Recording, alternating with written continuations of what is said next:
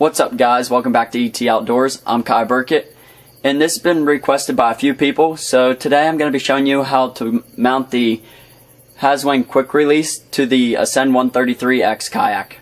So the first thing I did was I had to take the trolling motor mount off of the kayak, and after I did that I went ahead and I popped all of these silver threads off the back. Just use a screwdriver, you can pry them right off.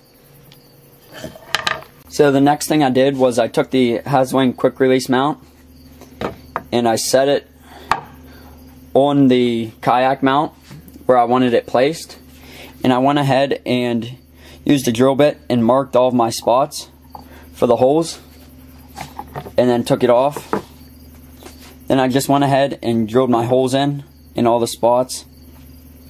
And after I did that, I was able to just hammer the threads back in, which allowed me to bolt it back together with the Haswing quick release mount on. I'll go ahead and show you how I put it all together. So I'll just show you here quick.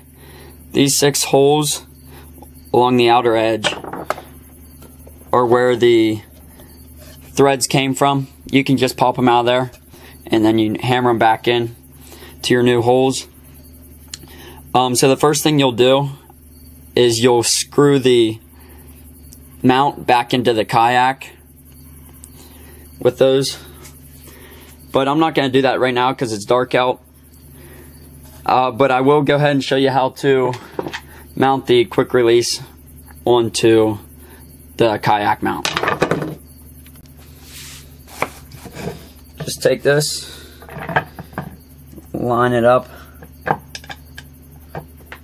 and then you can go ahead and take your bolts and just screw them down in.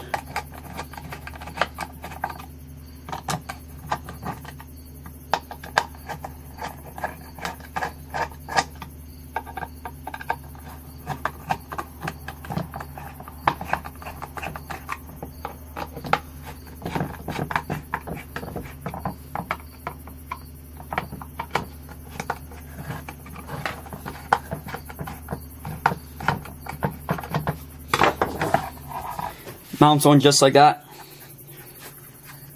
I have it mounted so it hangs off the front here a little bit. It allows for the trolling motor to sit off the front. But yeah, if you guys need any more detail, I can try to help you out in the comments. So that's it for today's video, guys.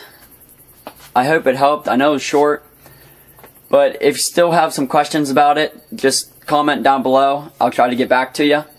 And thanks for watching. See you next time.